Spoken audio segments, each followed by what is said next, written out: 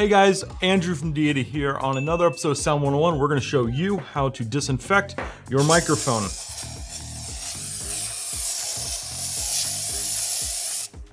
That's it. Jeez, that's... Why'd you do that? I don't even... Are you still... Oh my god, like that was a mistake.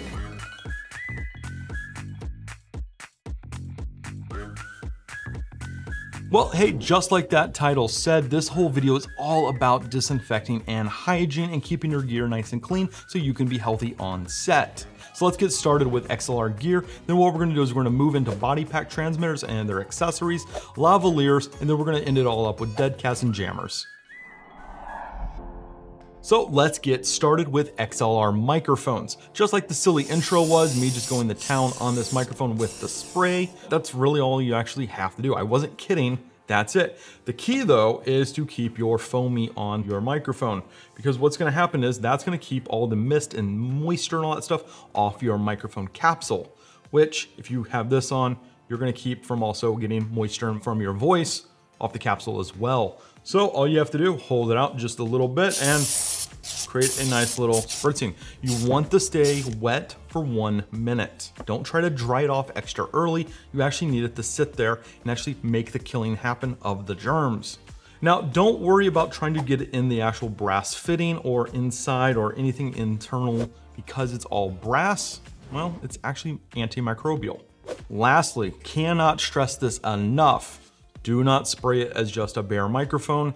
This mesh is not going to keep out moisture. This foamy will. So now let's talk about the XLR cable itself. The connectors and everything, of course, you can hit this with our disinfectant spray, but let's say you actually have something really gross on it, not germs. What about gunk? What about residue left over from tape and all the stuff that can pick up off the ground? Well, you're actually gonna wanna get Goof Off, which is an orange oil cleaner that's actually gonna make this one smell amazing. Two, it's not too strong of an acetone. A good organic oil like that is actually really key to getting adhesive off like glue. And all you need to do is get yourself a rag or a towel, put a little splash on it, and just sit there and goof off your cables for a few minutes. What?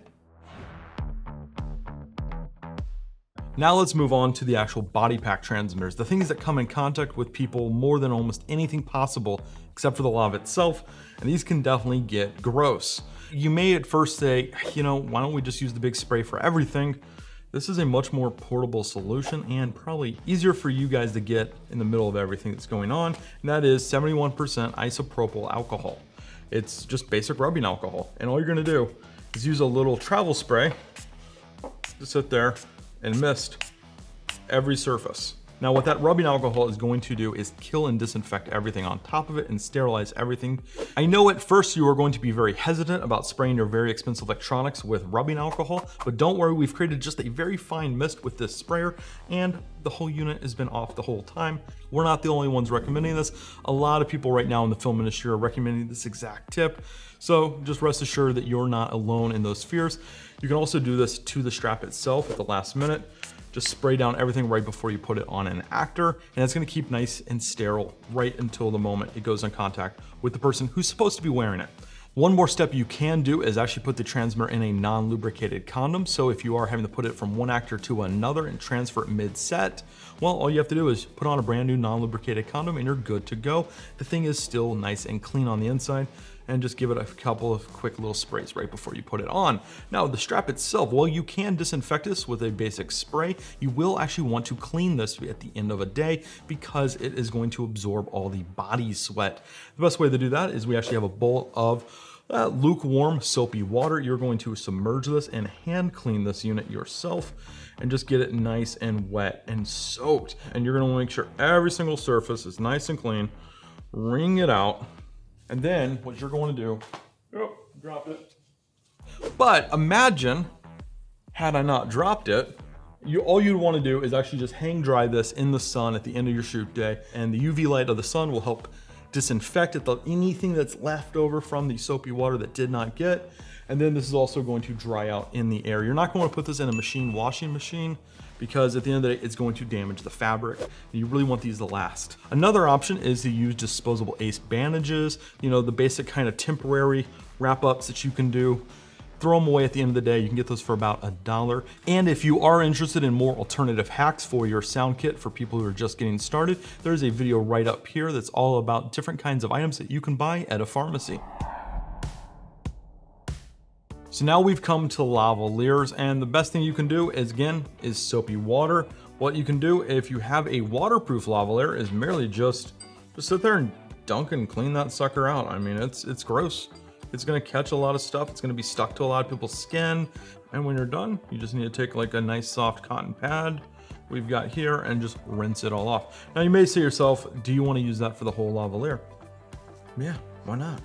It's silicone, just pop that whole sucker in there. Now, you'll notice I am keeping the connector out, and the reason for that is this is not waterproof. We're gonna leave that and we're gonna let that dry here in a second, but we can actually sit there and spray the connector with the isopropyl alcohol. Now, some people are worried about using isopropyl alcohol on a lavalier, and they should be, because the wire can actually crack. It can actually become brittle in age. Isopropyl alcohol will dry out the rubber or silicone in your lavalier wire. Now, how do you fix that? Simple. We've actually got an organic oil right here. This is actually olive oil, because it's actually one of the cheaper organic oils you can get. And all you want to do is just get a little bit right there on a pad, and you're going to just put that lav wire. You're going to sit there and just condition your rubber just like you would any other kind of rubber in your life. And that's all that needs, is just a quick little rinse. And now it is completely sanitary. Now you'll notice we also got a lot of goo off that wire, because this, just like the orange oil, will actually remove adhesives from your cable. So if you are using moleskin to secure a wire and you've got leftover heated up moleskin that is now stuck to the wire, this will also get that off.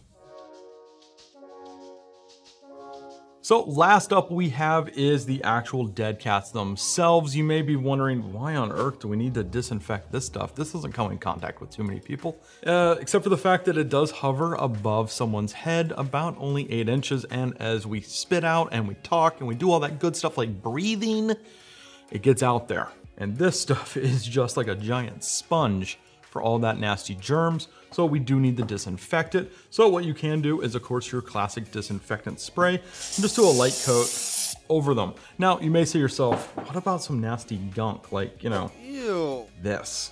That's not great. And this can affect your sound and will shorten the lifespan of your dead cat. Well, what you want to do is actually do a hand wash in warm water with soap. You're going to use a light detergent like a Woolite, and you're going to actually dry these out in the sun. Same thing here. If you've got a Rycoat Softy, warm water, just kind of rinse it off, and when you're done, let them dry out in the sun. That's going to do the double disinfectant of the UV light, as well as just dry it off without you having to worry about tumble dry and heat drying, and really maybe damaging it like some of the glue that is down here in the base.